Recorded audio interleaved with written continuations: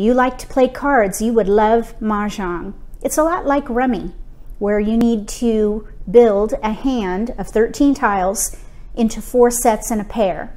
The sets can be 3 in a sequence or 3 of a kind. There are 4 of every tile, so you could have a 4 of a kind too, and then of course you always need a pair. If you want to know more, there's a link to a lesson playlist below the video and a player reference with scoring on it. I'm going to do some random pulls that could give you a good idea of what it's like to play.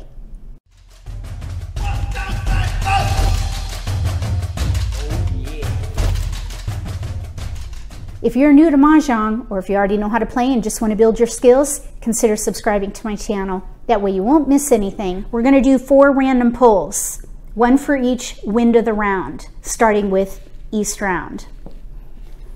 We'll also roll the dice just to randomize which seat we're in. In this case, I rolled a 6, so that's going to be seat 2 or south.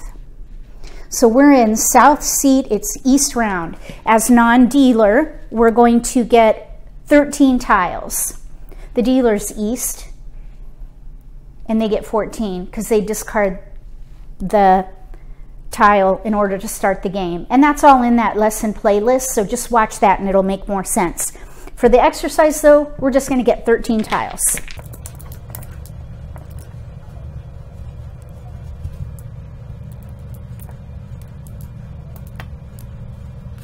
For this set of tiles, we have 2 BAMs. This is a 1 BAM and a 7 BAM. Then we have the character suit, which is called cracks, 3, 5, 8, 9. And then we have the dot suit, 2, 4, 6. We also have some winds, north, west, and south, and a flower. The flowers are not part of your hand. They're bonus tiles. We're in seat 2. And this is a number 4 flower, so we're not going to get score for that. So we'll go ahead and just expose it and get a replacement. So here we got a 7 dot. For this set of tiles, because we have an equal number of cracks and dots, I think I would try for a hand called all chow. A chow is 3 in a sequence. So that would be, for example, 5, 6, 7, or 6, 7, 8 in one suit. So this is a potential chow. Here's a potential chow. There's a potential chow. And here's a potential chow. All we really need is a pair. So for discarding, I think I would discard the winds first because they're not as flexible as number tiles. With winds, there's no such thing as a chow for winds. There's one exception where you can use single winds, but we're not going to talk about that right now because it's a rare hand. For all 3 in a sequence, it's best to get rid of these tiles unless they're paired up during the pick and discard part of the game. But for now, I think I would want to draw in the numbered tiles because they're much more flexible. You can do a 3 in a sequence with a numbered tile, or you could get a pair and then potentially even a 3 of a kind called a pung, or a 4 of a kind, which is called a kong.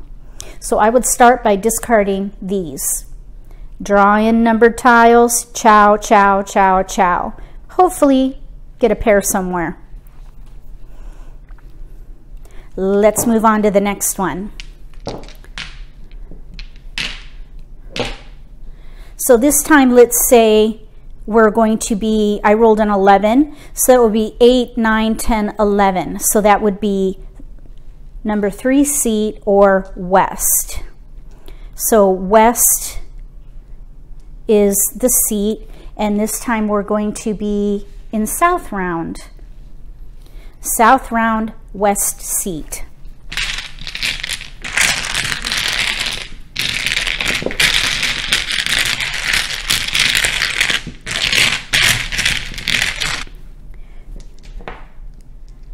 I rolled a 7.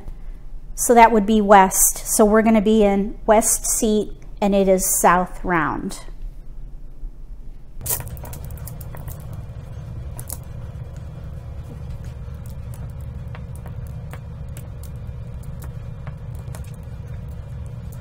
For this set of tiles, I think I would try for a half flush. A half flush is one suit with winds and dragons. This is a green dragon. So even though those are single tiles, we have chow potential in here. Here's a potential chow, here's a potential chow, and here we have a 2, 3, 4, 6, 7, 9, or a pair, potential chow 6, 7. Here's a 2, 3, 4 already. So there's a lot of chow potential in here. So I think I would try for a half flush and get rid of these first. Try for half flush, which is 3 fawn. A fawn is like a point. So that's what I would try to do. Not only that, but we are in seat 3. We have a west. This is the seat wind. So if we can pair that up, we could potentially get score for either this or this, because any 3 of a kind of the dragon, a pung of dragons, that's worth a fawn by itself. Let's move on to the next one.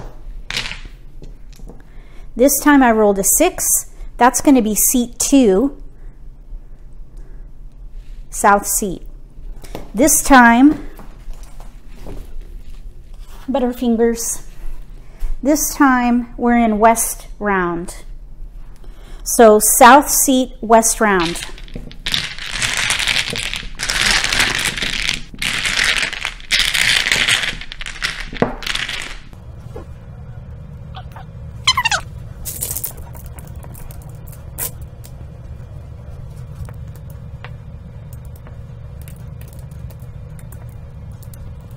We have a flower. This is a 4 flower. We're not going to get score for that though, because we're in seat 2.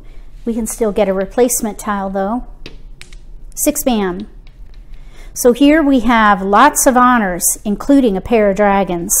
We have a pair of 9s and a 3, 6. So I would play probably a half flush. If we paired up, we could do all 3 of a kind, but at a minimum, we could maybe just use the dragon pung alone. That's 1 fawn. But I think I would try for a half flush, maybe try to draw in some bams here to create chow or pung potential, and then pair these up. Pung the green, pung the 9, discard these. So again, a chow is 3 in a sequence, a pung is 3 of a kind. So these are both potential pungs. Any pair is a potential pung. We're in west round, and we are in south seat. So this east wind is not going to really do any good except help us get to a half flush. Even though it's not our seat wind or the wind of the round, it's still a wind or dragon, which together are called honors. And 1 suit with honors is a half flush. 3 fawn for that. So if we press for a half flush dragon pung, that would be a 4 fawn hand, which is not bad.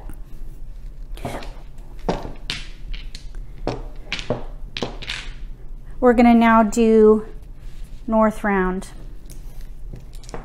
This time we're going to be seat 9, which is west.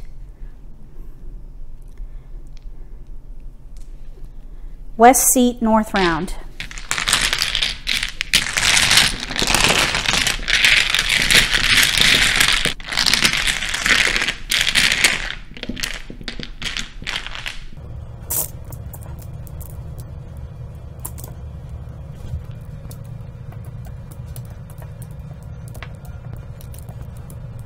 For these tiles, since we have only 1 wind or dragon together, again, winds and dragons are called honors.